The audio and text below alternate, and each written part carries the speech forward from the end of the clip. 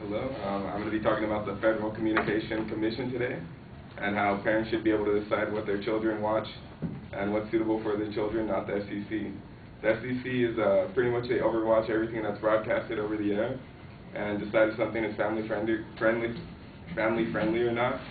And then they apply a different rating depending on what type of TV show it is. The ratings vary from TVY to TVMA for adults.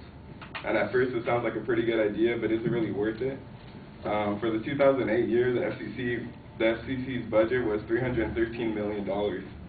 And for the 2009 year, it was a little bit surprising because I figured it might have dropped down a bit since we hit a pretty bad economic strike.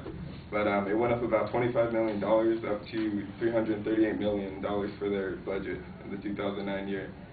I found this a little bit surprising because pretty much every TV 13 inches or larger comes with a built-in V chip, which allows parents to control what their children can watch or can't watch.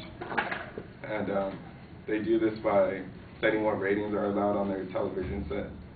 I also feel that it's ineffective because once you step foot outside, they have no control what you hear, so it's pretty much pointless. They can't really filter out everything in our everyday lives, so filtering TV is not really such a good idea. And the FCC also strips us of our First Amendment rights by censoring what we truly feel and regulating what we say on television. And at the end of the day, it's your television set, so you have control what you watch, and if something isn't suitable, all you have to do is turn it off.